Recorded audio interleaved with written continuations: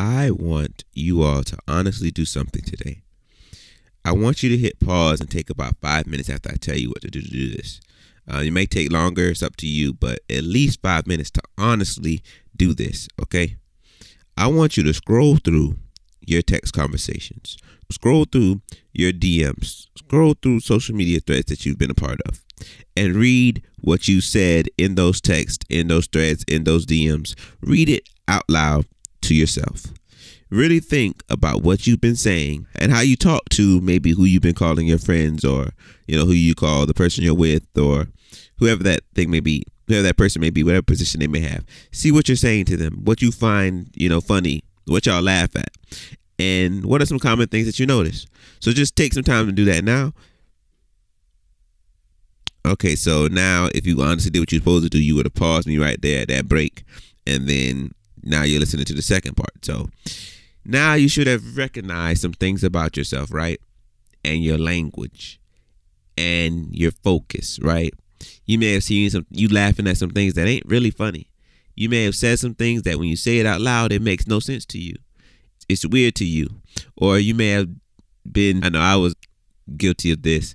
You may have been like sneak flirting or saying things that just you wouldn't actually say if you were in front of that person or with that person, around that person, or you wouldn't say it with that tone that you said it with or that you texted with. With all those things considered, I want you to consider this word that the Lord gave me sometime last year, but it's just He's bringing it up now again. He said that my text messages were killing me, and I didn't really understand what He meant. But then, as soon as He reminded me that life and death is in the power of the tongue, I said, that's weird because I didn't say it. But then, as soon as I did that, and as soon as, I tried to defend myself, how we do, God say something, you're like, all right, God, yeah, but this particular time, He reminded me that in the court of law, what you text can be used against you. Like, it's the same as you saying it. Like, if you send somebody a threat through text, you threaten them. Period. It's not what we think it is. It's not a separate place. We treat our text messages like it's a separate place. Like it's this place where we can just say what we want, and DMs and all that. We treat it like it's this place where we could just say social media. We treat it like it's a place where we can say what we want, do what we want, and not have to be accountable for it.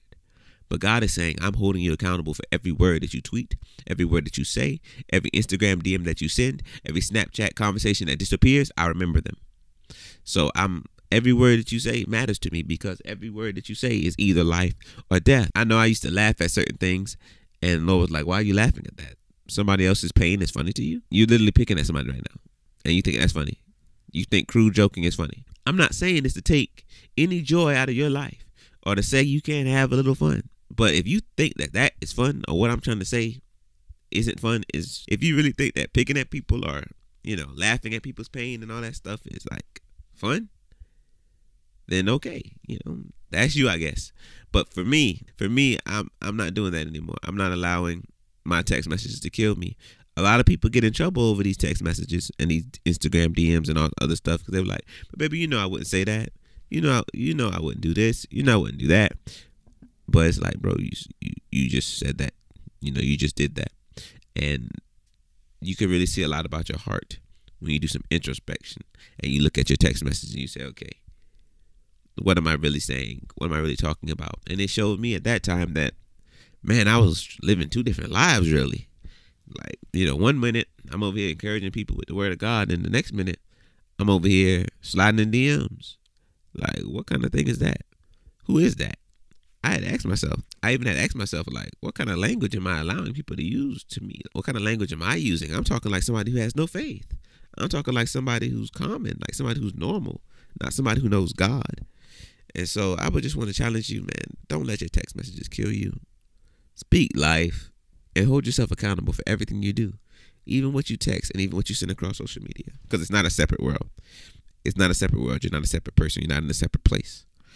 It's all the same you saying those things, and you have to face them and be accountable to them. And God is going to hold you, and God is going to judge you according to every idle word that you speak, every careless word that you speak.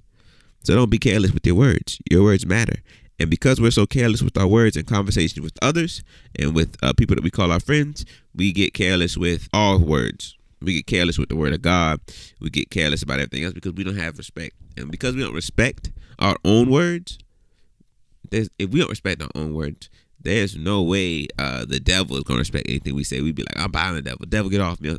He ain't going nowhere. He ain't going nowhere. And he ain't doing nothing because you don't even respect your own words. So why would he? So we got to respect our words, y'all. And that includes text messages. So please don't let your text messages kill you. Speak life always in every platform, in every way.